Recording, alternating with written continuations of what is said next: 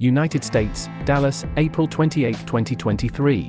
American company Lockheed Martin has been awarded a $615 million full-rate production contract by the U.S. Army for the manufacture of additional M142 HIMARS rockets and missiles launchers and related equipment.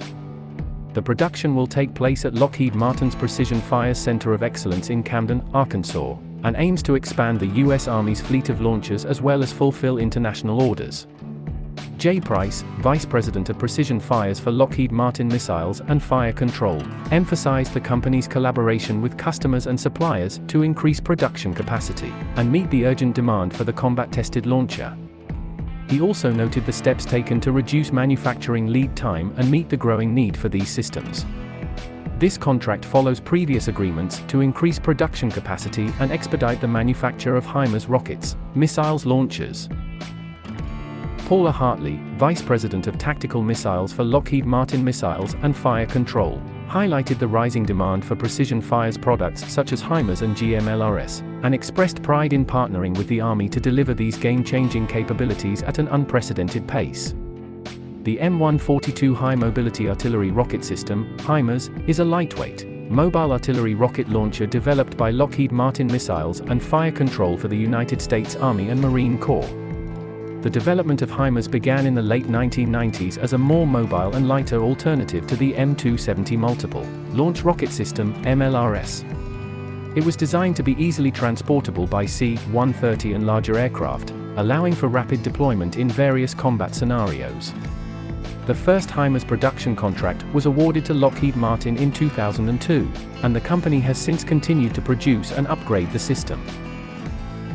Production takes place at Lockheed Martin's Precision Fires Center of Excellence in Camden, Arkansas.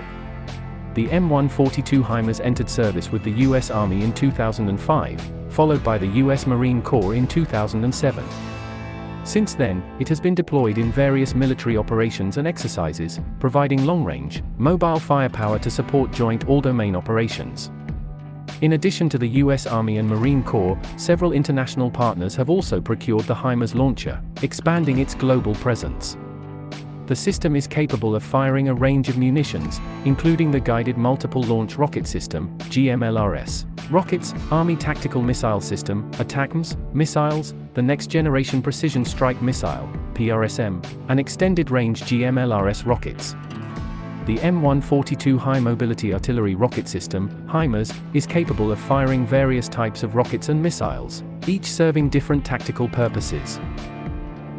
The Guided Multiple Launch Rocket System, GMLRS, rockets offer a range of approximately 70 kilometers, 43 miles, and are used for precision strikes against targets such as enemy artillery, air defenses, and fortified positions.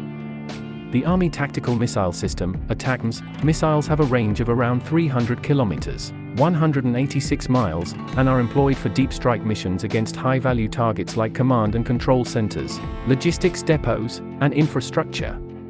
The Next Generation Precision Strike Missile, PRSM, is currently in development and is expected to provide a range of over 499 kilometers, 310 miles. Lastly, the extended-range GMLRS rockets, which are also under development, aim to extend the range of the standard GMLRS rockets to about 150 kilometers, 93 miles.